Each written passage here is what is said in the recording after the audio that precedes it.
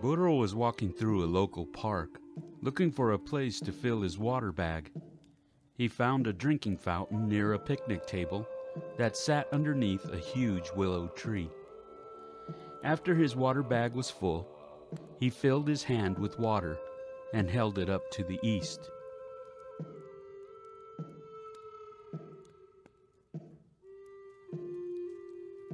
Thank you, Mother Earth, for giving me your life blood to keep my body and spirit strong. A couple of young boys were watching their friends playing basketball when they heard what the native man said. John and Keith turned to watch him. Burro replied, "For my ancestors," and then poured the handful of water on the ground. John and Keith looked at each other and then watched the native man drink for a long time. Why do you do that? I don't know. Burro wiped his mouth and went to sit at the picnic table. As he sat down, he saw the two young boys watching him.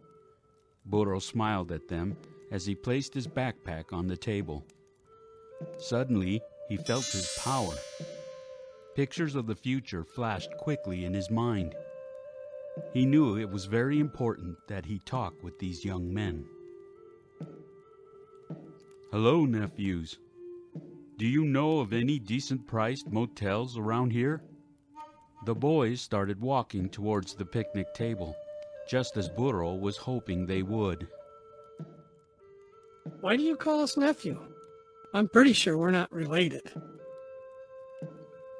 In my tribe, that's the respectful way to address others who are younger than you. Kids younger than me call me uncle.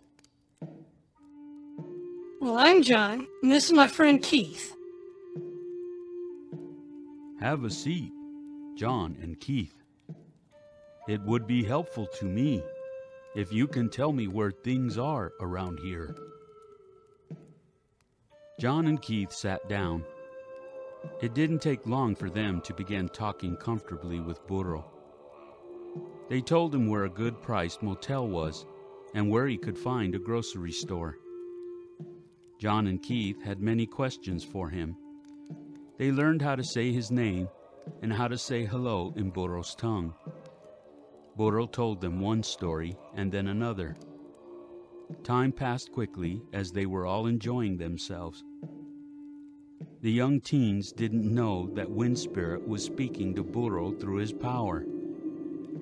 It was getting close to noontime when two young women walked by. They were both wearing bathing suits and walking to the local swimming pool at the park. After the girls had walked by, John spoke up first. Those girls are fine. The brunette had a better body. Do you know those young ladies? They both replied, "No." Do you really think that a woman's beauty is on the outside? They both nodded and smiled. When a woman is creative, imaginative, and has a great mind that seeks knowledge, that makes her intelligent. When a woman is confident with her body, no matter her size, that makes her sexy. But when a woman has a kind and caring heart, that makes her beautiful. To find a woman who has all three qualities is a woman I would want to marry. Let me tell you a story that my mother told me when I was almost your age. She noticed that I was starting to look at girls the same way you two are now. When I was young, my mother taught me a valuable lesson. She told me, when you're looking for a woman, look for a good cake. We stood at the opening of the Valley of the Seven Warriors, where I grew up. She said, if I were to go out into the field and pick up one of those cow patties and decorate it with beautiful white and red frosting. I could put big, beautiful flowers made of icing too, and then place it in a beautiful box. Everyone who saw it would want that cake. So you see, my son, no matter how beautiful it is, it's still an poo-poo cake. If you find yourself a real cake, it won't matter how it looks on the outside. It will always be beautiful because it is made with love. Burro looked at the faces of the young men. He could see they were thinking about what he had said. You're right. It would be best to look at a girl's personality and not just her body or her face. You can have all the dogs, John. I'll take all the babes. Burro listened to the teens arguing. He could see that John had learned a valuable lesson, just as he had when he was a boy. Finally, Burro interrupted them.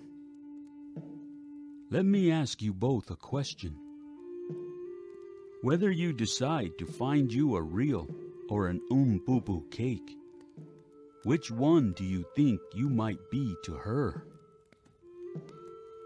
John and Keith just stared at Burro, as this thought had never occurred to them.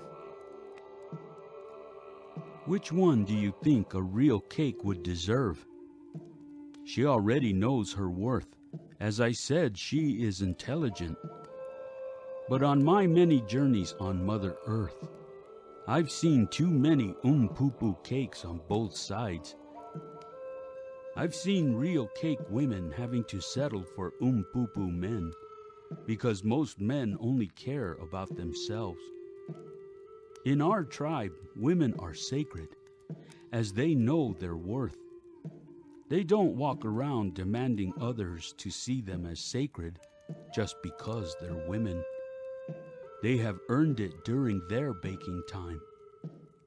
During the time of my warrior training with my elders, I learned many good lessons during my baking time. When I was ready to come out of the oven, I was ready to be a good cake. Now is the time for you both to reflect on these words and decide which cake you want to be. When you're done baking, that is when you'll know which cake you deserve.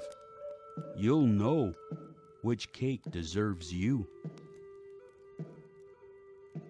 Well, I'm gonna be beefcake then. Dang it, Keith. How come I never saw how much of an poo-poo cake you can be? The two young men started arguing again. When Keith had enough, he got up from the picnic table, yelling, Screw you, John. And screw this dumb Indian.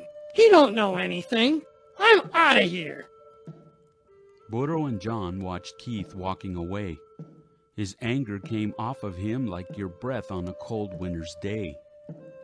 Burro heard Inyose's voice in the wind, saying how John had learned the lesson, and his future would now change. Sorry about my friend. He can be mean sometimes. Burro smiled and nodded his head. Well, how long are you planning to stay?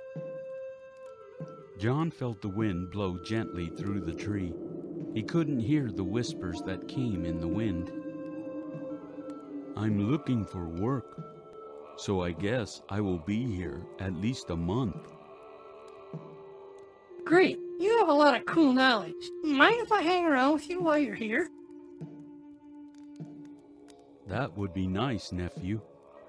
That would give me time to teach you about walking in beauty. Awesome. It's always good to learn something new, especially when I'm still baking. Burro smiled and grabbed his bag.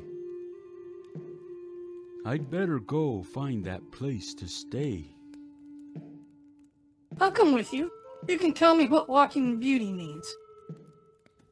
John stood up and followed Burro past the drinking fountain where he first saw him. So far, nephew, you're baking well. Thanks, Uncle.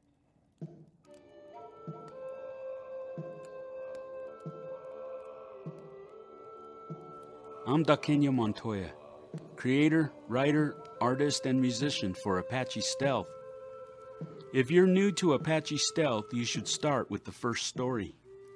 Thanks for watching, and please like, comment, share, and subscribe to my channel so you won't miss the next story.